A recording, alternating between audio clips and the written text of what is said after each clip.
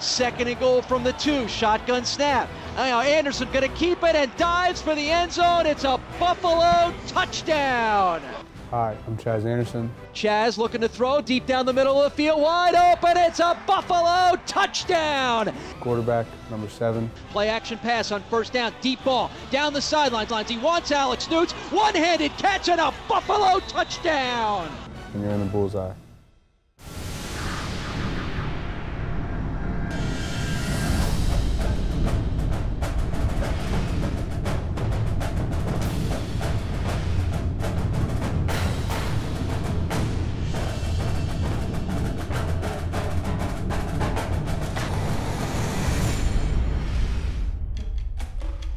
I'm Paul Peck, radio voice of Buffalo Bulls football, and you're in the bullseye as we go inside UB Athletics. And we do it from here in Muncie, Indiana, following a very tough MAC opening loss by the Buffalo Bulls to the Ball State Cardinals. A 28-25 defeat that was the tale of two halves. The Bulls did not play well in the first half, played very well in the second half, but ultimately a tale of the final 29 seconds. That's when Ball State scored the touchdown that gives them the 3-point victory. We will look back and analyze this very tough defeat with head coach Jeff Quinn and the Bulls players. We'll talk women's soccer with head coach Michael Thomas, who has his team off to its best start in nearly a decade. We'll also talk a little volleyball and look back at this past weekend's Blue and White Classic and look ahead to the rest of the season. But we start with more on this very tough defeat for the Buffalo Bulls football team. A 28-25 loss to the Ball State Cardinals. As you could imagine, a shocked and stunned Buffalo Bulls team and head coach following this very disappointing defeat. Yeah, Ball State's a good team. Wendy's a good quarterback. So, they did a heck of a job tonight, and they got the win. We didn't. I'm now joined by Bulls radio color analyst Jim Kubiak. MAC games tend to have their ups and downs, tend to be crazy, tend to be memorable. I think all of this one wraps into those categories. It was a memorable, up and down and crazy game. And it started by the fact that the Bulls drive down the field, score on their opening drive, and then don't play very well, prompting a very significant change at halftime. Yeah, and they struggled in the first quarter and into the second quarter, and went in and regrouped and came out and really executed, did a great job of running the football, which they probably wish they would have done in the first half, but they got it going. And, this football team is explosive. They displayed that. They're powerful. They can run the football.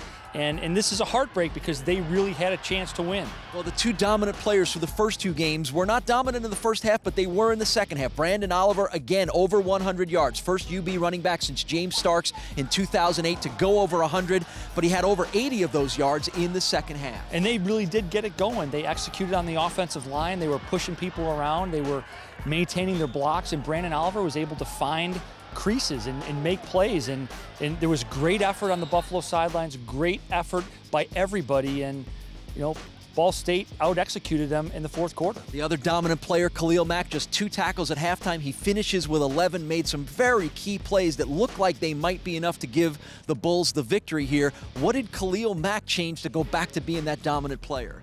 Well, sometimes I think you're just in the right place at the right time, and he's got great instincts, and sometimes you need motivation. Sometimes the horse needs to be kicked, for lack of a better term, and I think Buffalo got that kick, and they responded.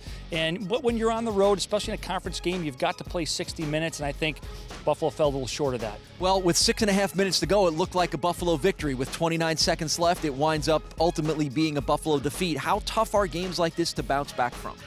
Well, they are difficult, and this is an emotional drain, a long trip, then a tough loss in the fourth quarter when you had an opportunity to get off the field and win this football game. So it's going to be tough emotionally, but these are young, resilient kids. It's a great coaching staff.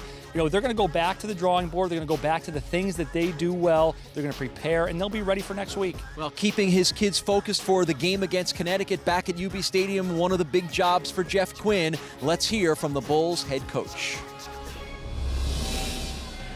Certainly I felt in the second half we showed more, effort. We had our chances. There was mistakes out there tonight that obviously cost us some critical mistakes. And we told them it was going to come down to the last few seconds of the game. And, we wanted to be in that situation, but certainly we didn't want the end result the way it went tonight. I mean, we're firing on all cylinders. We're a dangerous team, and we showed that in the second half. We can't start out like that in the first half. We're a new team this year. We can run the ball this year, so as aggressive as we like to be throwing the ball, we can run the ball. Brandon Oliver, offensive line, I've been doing this like a stellar job this year.